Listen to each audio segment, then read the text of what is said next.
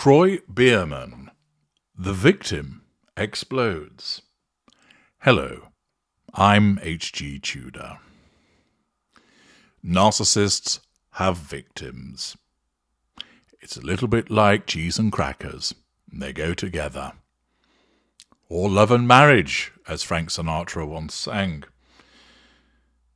The victim, and the term is applicable to anybody that's had an interaction with the narcissist, even though they might necessarily consider themselves a victim, because the narcissist always takes in some shape or form, even if it's benign.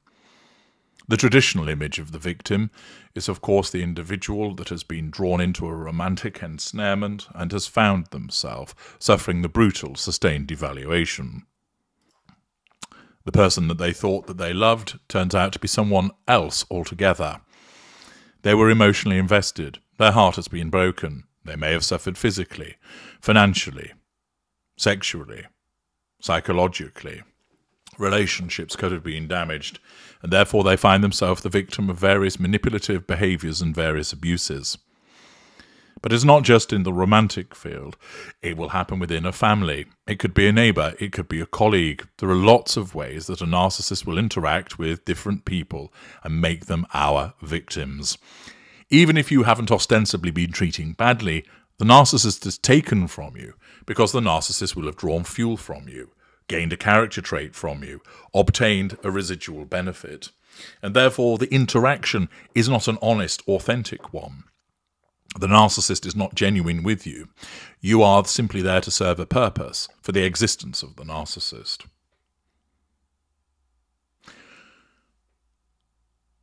Many victims who find themselves subjected to repeated devaluing behavior from the narcissist get to a point where, to put it simply, they explode. There are those that have super empathy, from whether it's an insignificant through to a majority aspect, who go into a mode of empathic supernova.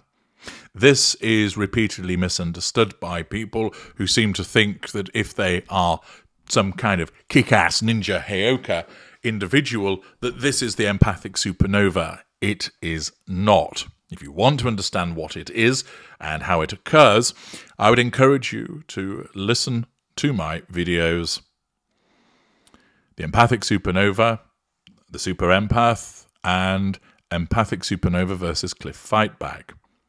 It's actually, in fact, the cliff fight back that's more common, which is an instance where the victim has had enough, so that their emotional empathy has become eroded, and that they feel, in effect, on the edge of a cliff. They either go over or they fight back, and in some instances, it can be quite the fight back, even leading to a point where an empathic victim could kill a narcissist as part of that fight back.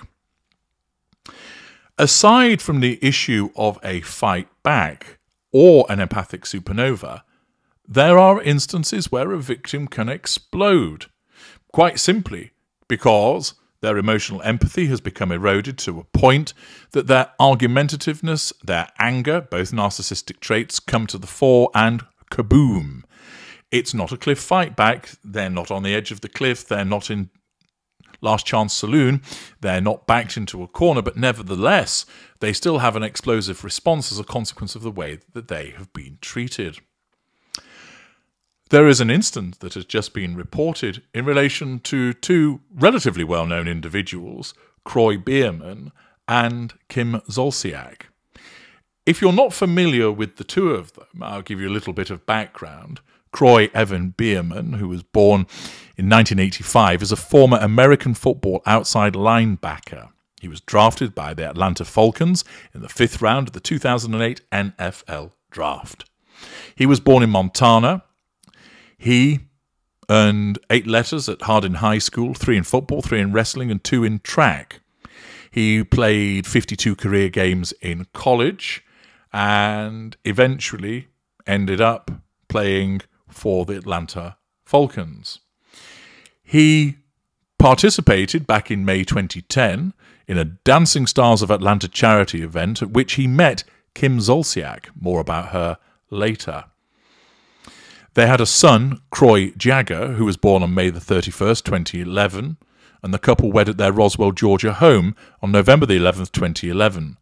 Zolciak became pregnant again, and son Cascade was born on August 15th, 2012. On November 25th, 2013, their twins Kea Rose and Kane Wren were born. They certainly like the letter K, don't they? In March 2013, Biermann filed to legally adopt Zolciak's daughters, Brielle and Ariana, from her previous relationship. When the adoption became final in July 2013, the girls changed their last names to Biermann. So a little bit of background about him. An individual who was an American footballer, who had a number of children with Kim Zolciak, and also took on her existing 2 children, adopting them. What about Kim Zolciak? Well, she was born in 1978, so a good 7 years older than him. And she's an American television personality and entrepreneur. She is best known as an original cast member of the Bravo reality television series The Real Housewives of Atlanta. She starred in 5 and recurring in 1 of the 14 seasons. She was also in Dancing with the Stars, although she didn't compete. She was born in Pensacola in Florida to a military family and grew up in Windsor Locks, Connecticut. Age 17, she had an affair with a Windsor Locks police sergeant who had interviewed her as a material witness in a criminal investigation, initially resulting in the officer's firing, which was later changed to a 45-day suspension without pay. She appeared on the reality television series The Real Housewives of Atlanta when she was 29. And then, between seasons 4 and 5, Zolciak and her then fiancé were the subject of a spin-off show, Don't Be Tardy for the Wedding, chronicling her wedding preparations.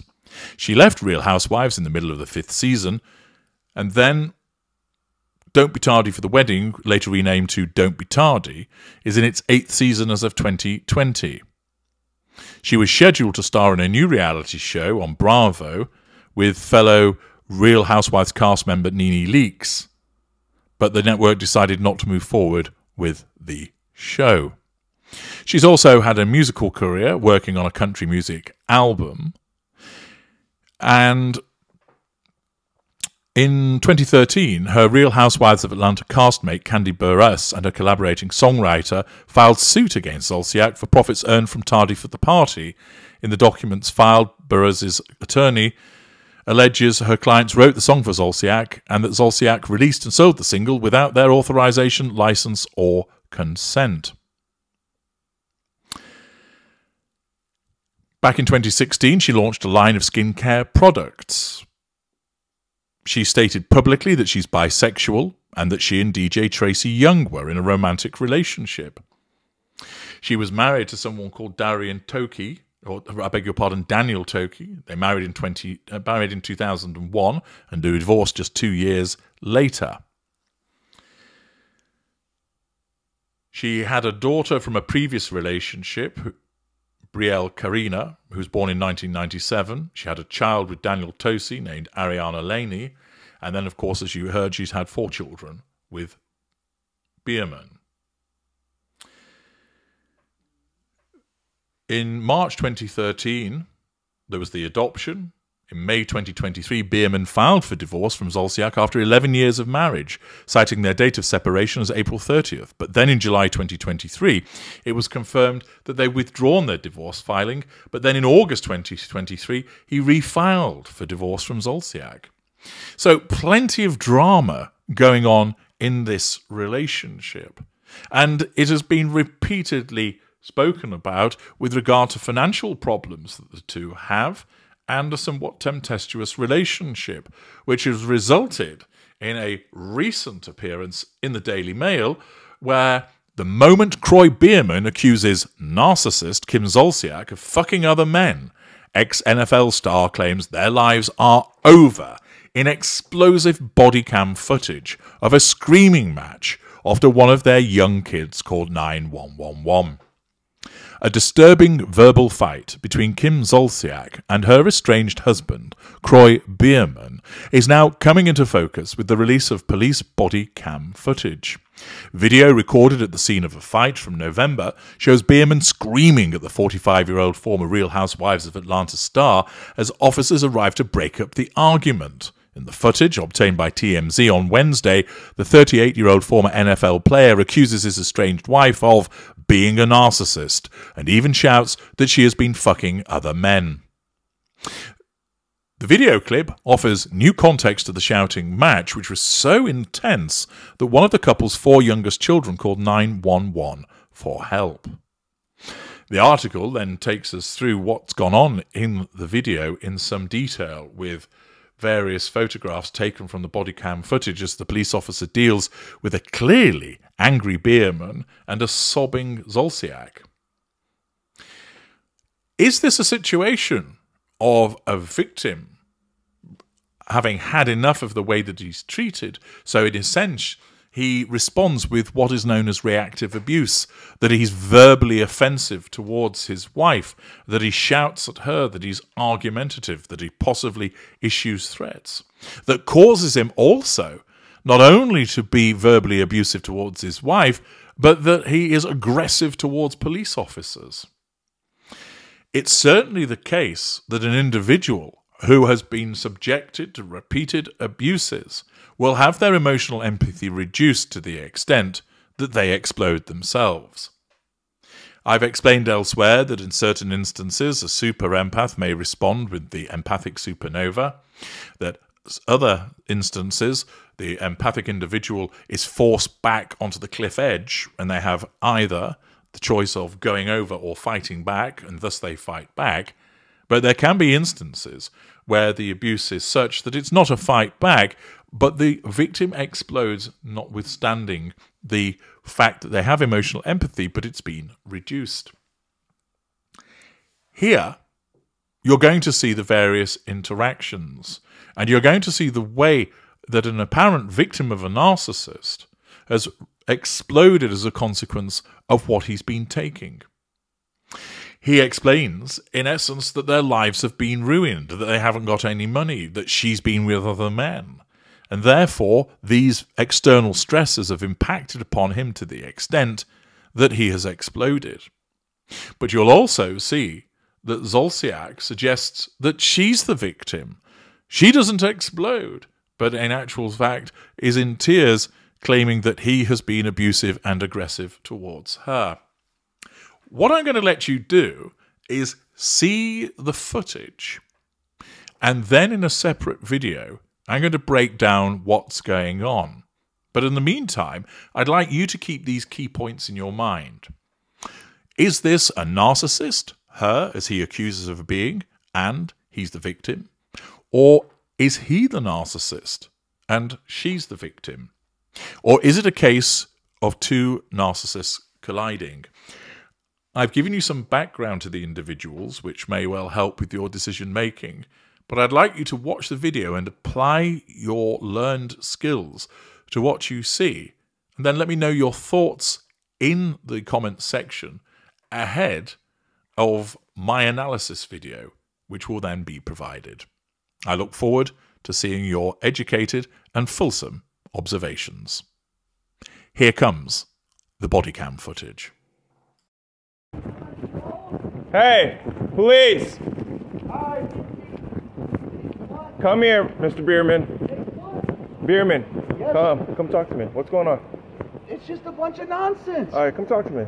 Ma'am, stay right there. What's going on tonight? We're just having an argument. About what? About our life. Okay, what happened? It's our life. It's destroyed. But, okay, what started the argument? Her inability to solve problems. Okay, or address them or here. do anything. Come over here. Why? Because I want to talk to you away from her. I don't want her to start screaming at you and have a whole argument. It's nothing but an act. It's all a bunch of bullshit.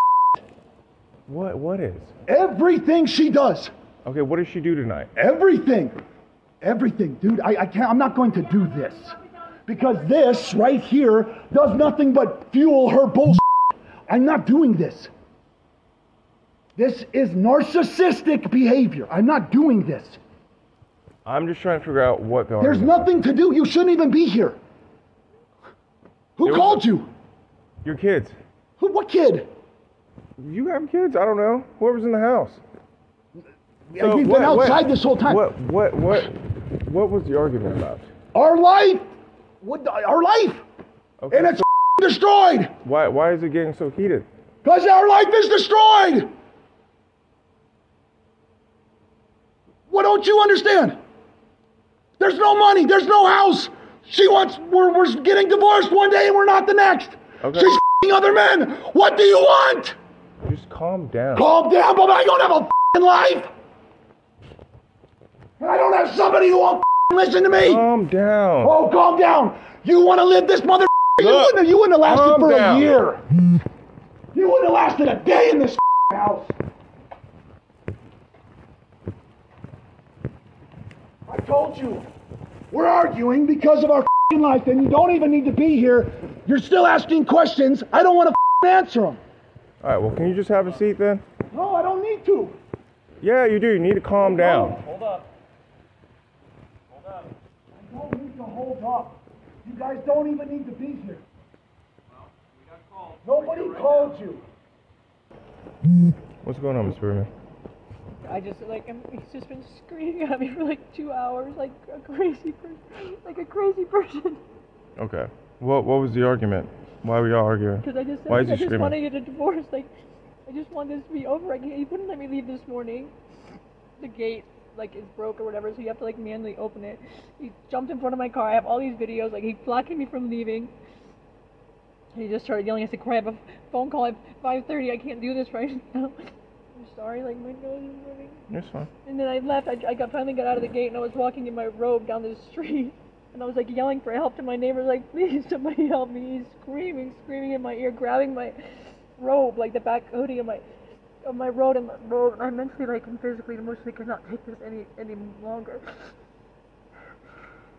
My kids, he's get out of the house. If I go walk in, he kicks the kids out. And then if I come outside, he's get inside the house. My son's Mom, please take me to my friends. Mm-hmm. His dad said, no, you're not going anywhere. And so he's crying right now. It's just too much. He's mentally ill, for real. For real. Are you hurt in any way? No, I just in my ear, just screaming like a crazy person for hours. When did this all start? This morning, when I tried to leave, he stood in front of my car, banged on my glass. I was just scared the shit out of me when I was backing up. Why was he doing that? Why wouldn't he let you leave? He never wants me to leave. I've been staying in the master, and he's down in the nanny's room downstairs. And I just live my life I don't bother him. I don't mess around with him. He just can't take it. So, this morning around what time? 11:30. Around I had a 11:30? hair appointment at 12 hours. I'm hiding in my car, but he stuck his arm through my window so that the window stopped going up. This morning he did that? You're No, saying? just now.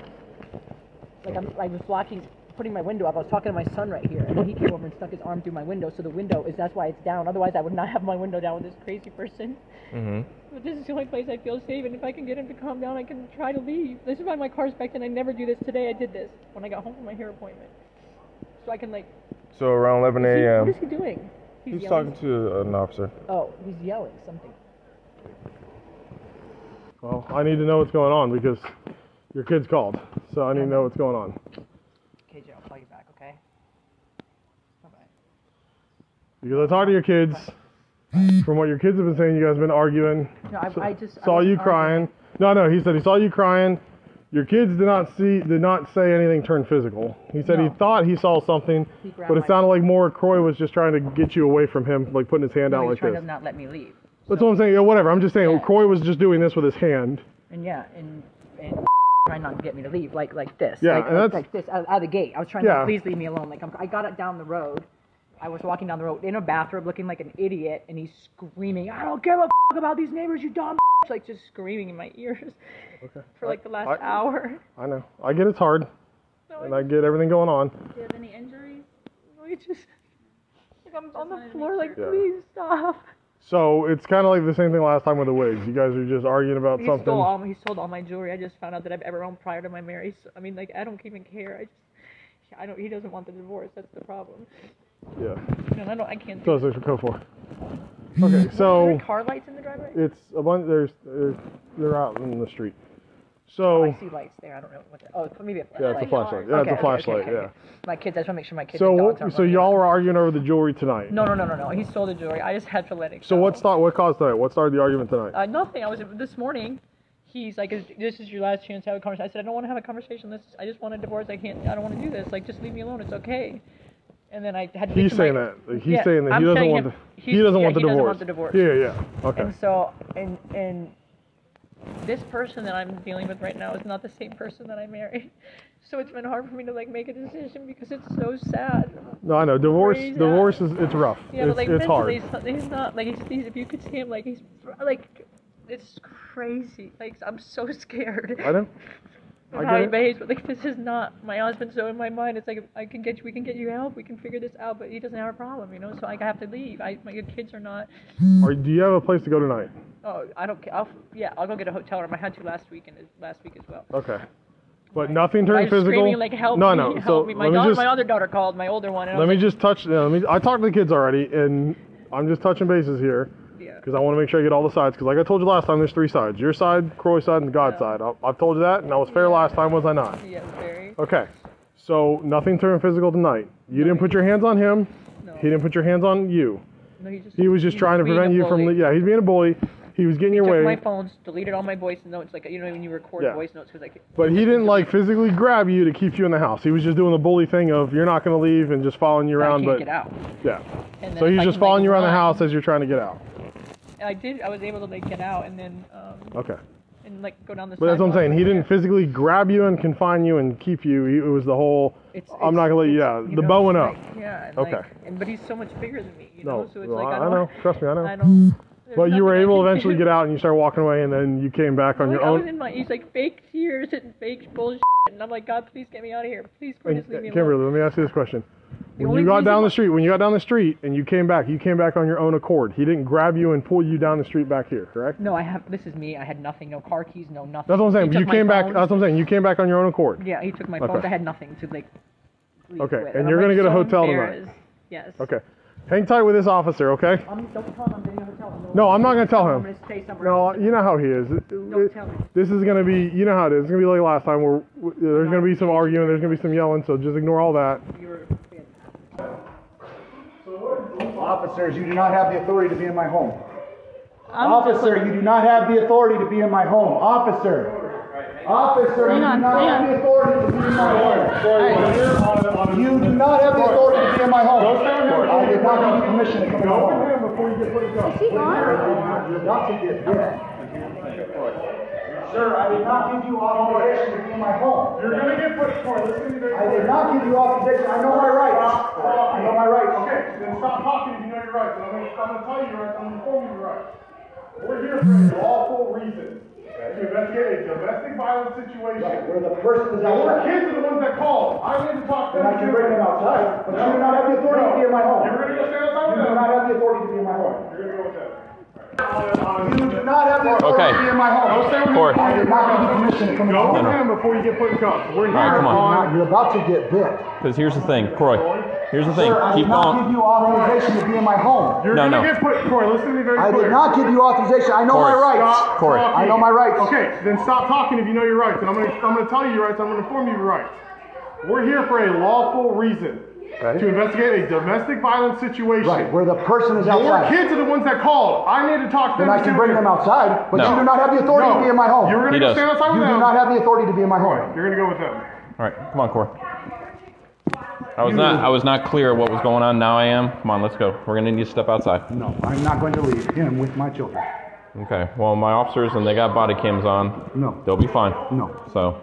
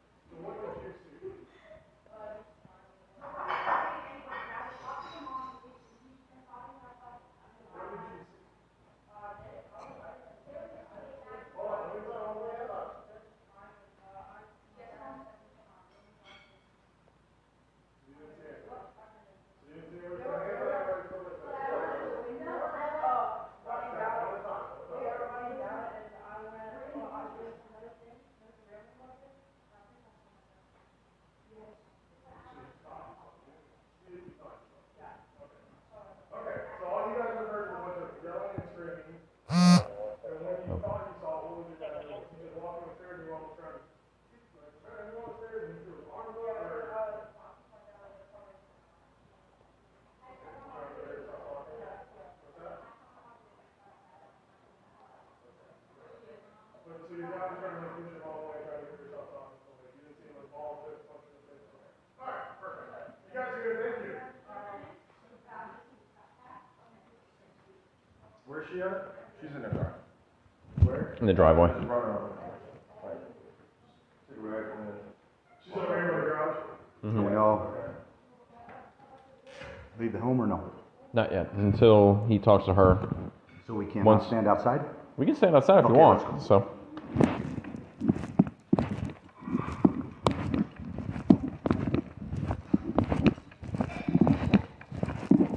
I'll walk out with you. Shut the door.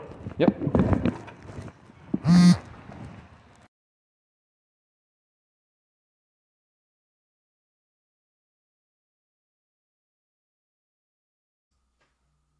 Okay, you've seen the footage. Pretty dramatic. Plenty going on. Plenty of material there for you to utilize. What have you seen?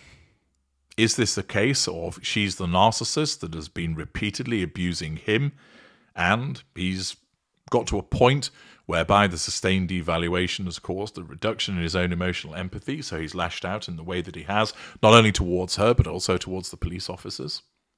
Alternatively, is it the case that he's the narcissist and what you're seeing is heated, ignited fury, and that he's lashing out at her and she's the victim? Is it a case of narcissists colliding? Based upon your own experience, the utilization of my work, the background information that I've given in relation to these two individuals, and, importantly, what you've seen in this video footage, let me know your detailed thoughts in the comments section, and then I will provide you with a video breaking down what we see. I'm HG Tudor. Thank you for watching.